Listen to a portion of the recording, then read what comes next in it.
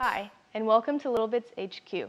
My name is Crystal, and I'll introduce you to the LittleBits Base Kit that's part of our exploration series. When you open the box, you'll first find this booklet. It tells you all about the bits, modules, projects, and other resources. LittleBits come in different colors. The modules are grouped into 4 different categories.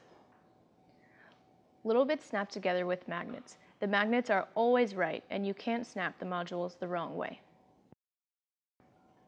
The first module you see there is power.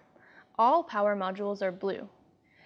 This module connects to a 9-volt battery to supply electricity to your LittleBits circuit.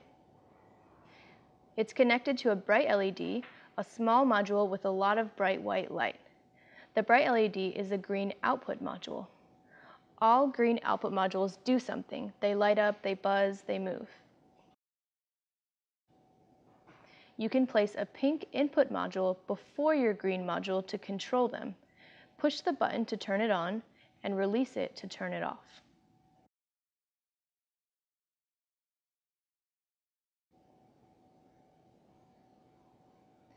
The light sensor measures how much light is shining on it. In light mode, the more light that shines on it, the higher the signal it sends out. Or in dark mode, it's just the opposite. The signal increases the darker it gets. You can adjust the sensitivity using the purple screwdriver. The light sensor is attached to a bar graph, which has 5 LEDs in different colors that light up to show you how much signal the module is receiving. The dimmer lets you control your creations with the simple turn of a knob. Turn it clockwise to send more signal to your outputs.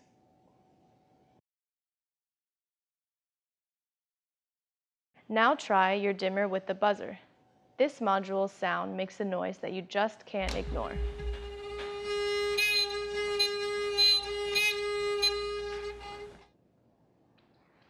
The DC motor rotates a D shaft when you send it an on signal.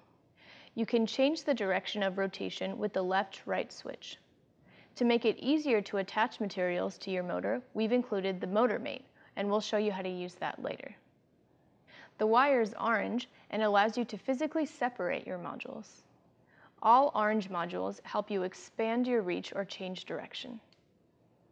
So those are all the modules in the base kit. Now let's take those modules and combine them with household materials and see what happens. The first tip is about the DC motor. There's so many great materials that you'll want to attach to the DC motor, and the best way to do that is using the motor mate. You'll see that the DC motor has a D shaft on it.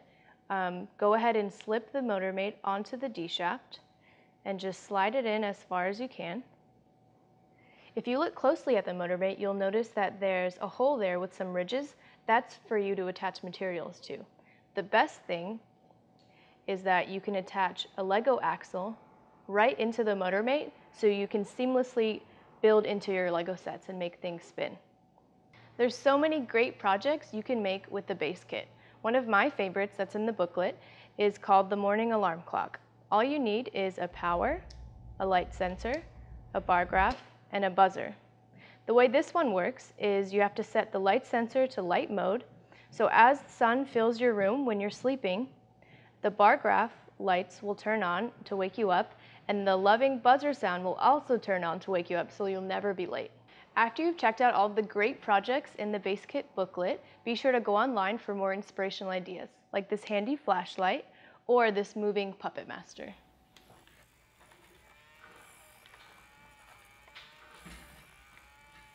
Now go make something.